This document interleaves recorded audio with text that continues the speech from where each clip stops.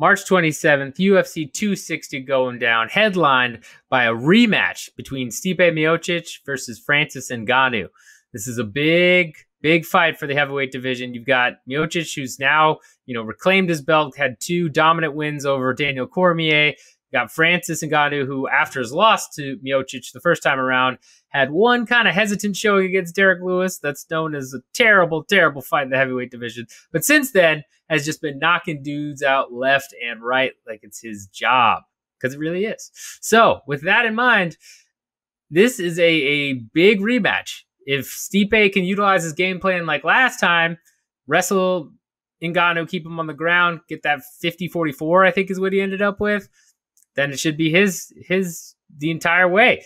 If Ngannou plays it smarter, which is what he says he's going to do, doesn't just start throwing haymakers from there, or just lands one of those big haymakers, it's probably lights out for Stipe. We know he's susceptible to being knocked out. It's happened to him before, and Francis hits harder than probably anyone in the heavyweight division. So, Matt, what are your thoughts on this fight? Who do you think is going to take home the win and the heavyweight strap come March 27th?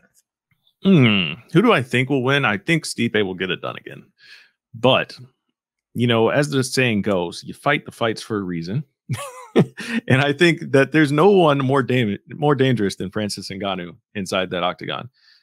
My issue with determining where Francis has developed since that first matchup with Stipe is he hasn't shown that he has done anything to improve wrestling positions, to get out of bad positions. I mean, obviously, it's hard to prove what you can do when you have, outside of the Derrick Lewis fight, less than 3 minutes of cage time in your next 4 fights. It's very tough. And I get that knocking out people in the first 20 seconds, 30 seconds, 45 seconds of a fight is incredibly phenomenal. It just proves how much punching power you have, and we all knew that. But if you look at his record before the Stipe fight, you have 4 first-round finishes, like all knockouts, right? Outside of the Derrick Lewis fight, again, you have 4 first-round finishes. I mean, the Derrick Lewis fight might as well just not even count because neither guy did anything for that entire fight. They were just kind of there, and they kind of showed up and got a paycheck and went home. I don't like the idea that Stipe could still just show up. I mean, at least for Francis' case here, in making a case for him to win the fight. He hasn't shown us that he can do anything to neutralize what Stipe does well. And Stipe can go in there and do pretty much anything inside that cage. He could pretty much make the first fight all over again, I think, because I have seen nothing to contradict that from Francis since the first fight. Yeah, it's so hard because Francis is like a black box, right? The 2 wrestlers he fought since Stipe were Curtis Blaydes and Cain Velasquez, both who he knocked out pretty quickly. So he didn't really have to worry about, I was expecting, especially with the Curtis rematch, I was expecting him to have to show up at least a little bit more of his takedown defense or something of that nature. But that didn't really happen. He just kind of finished him. And then Cain came back and you wondered, well, if Cain still got it, he's definitely going to wrestle the hell out of Ngannou. Didn't even get a chance, just flash KO'd. So it's possible that since that Stipe loss, he's been working on his wrestling and actually looks pretty good and can defend the right positions and has made these huge leaps and bounds, and we just haven't seen it. That's what makes this so tough in the prediction. Is he is such a black box because less than 3 minutes of cage time in 4 fights and all knockouts. It's ridiculous. So that all being said, I still think Stipe can get this done. The growth we've seen with Stipe too, right? His ability to adjust mid-fight in the DC rematch was incredible. To go to the body, get that finish. When in a fight he was probably down on the scorecards, he made that adjustment, did what he had to do, came back and took home the W. And then in the trilogy fight, Stipe looked like a whole different fighter and just pieced up DC. It was ridiculous. Clear victory for him. Looked great. I think he's made enough, changes here, and he knows what he's getting into because he knows he just has to avoid that one punch. Even if Francis has gotten better in wrestling, that's really what he has to watch out for, is take away the power punching positions. If you've got him up against the cage or on his back where Francis can't get as much power as normal, probably not going to get knocked out even if he does get hit. I think his game plan will be just immediate ways to take him down. And as long as he doesn't get hit coming in, it's Stipe's match to lose. But it will be a 5-round fight. And if Ngannou doesn't gas himself out or has improved cardio or what have you, and is also, better at wrestling, who knows? This could be a long night for Stipe if it's standing more than on the ground like he wants it to be. So I'm still leading Stipe here, but it's 55-45 for me. It's, this is by far, in my opinion, the most dangerous matchup for Stipe in the division right now, just because of what Francis does.